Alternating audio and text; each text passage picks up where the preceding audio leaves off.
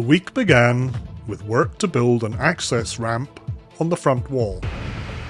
This is in preparation for a time when the walls are complete, but access to the interior will be required.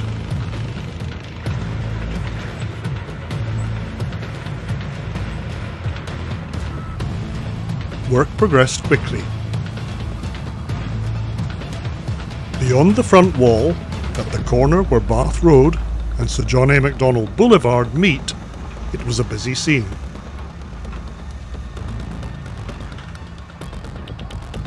Form building in preparation for concrete was in full swing. This is a discipline in which the carpenters really excel.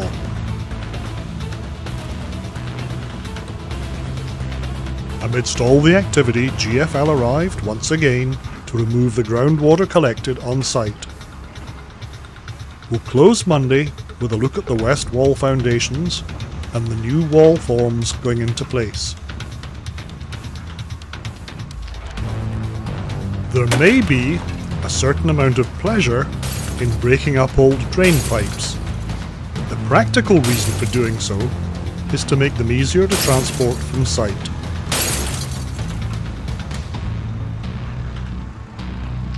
In the hands of a skilled operator, an excavator makes short work of that.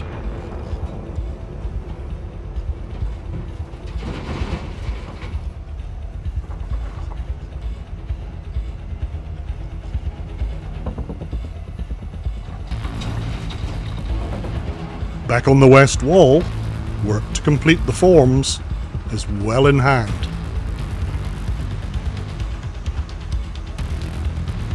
With drain pipes and other scrap concrete gone from site, the excavators can work on moving spoil to allow more working room.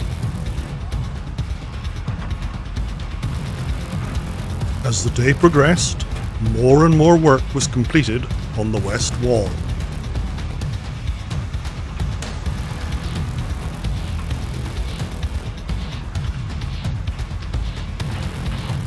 On the other side of the site, the assembly of wall forms and the reinforcing rod baskets was also underway.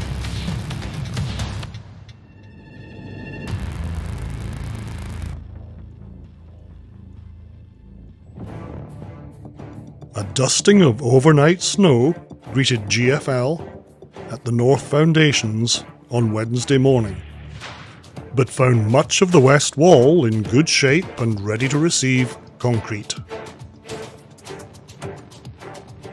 Nearby, strong work by the excavators had cleared a significant amount of ground.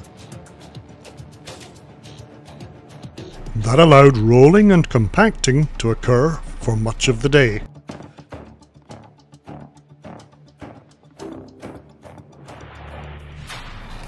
But an extensive concrete pour was undoubtedly the day's highlight. It always bears repeating that the secret to success here is strong teamwork.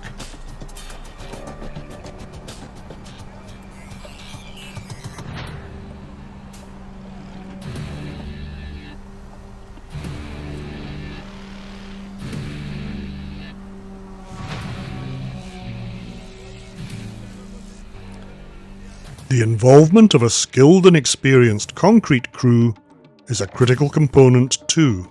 It guarantees a smooth and reliable flow of concrete.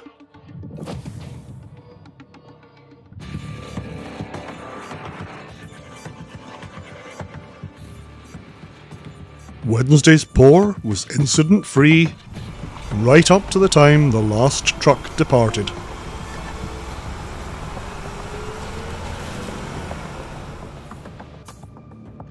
Thursday's focus was on building the remaining wall forms on the west wall.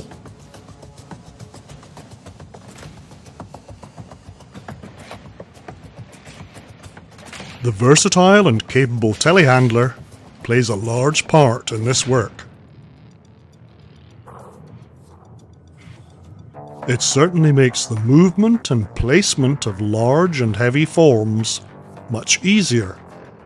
But the final judgment and the fit are dependent on the skill and experience of the craftsmen receiving them. I expect that everyone appreciates now that when the team is not building wall forms to receive concrete, they're tearing them down after it sets, or patching and sealing points where they were attached.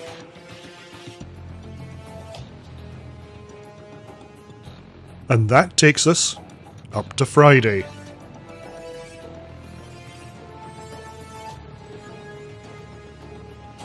Friday morning saw snow on the ground for the second time this week. An excavator was working on what will become the front wall of the service garage of the new Canadian Tire store.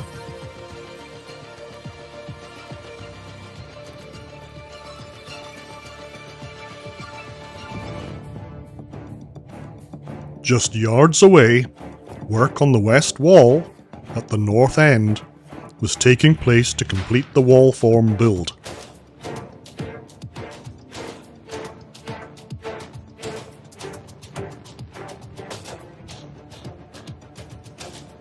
At the other end of that wall, work continued to remove the forms that had shaped and protected the concrete during Wednesday's pour.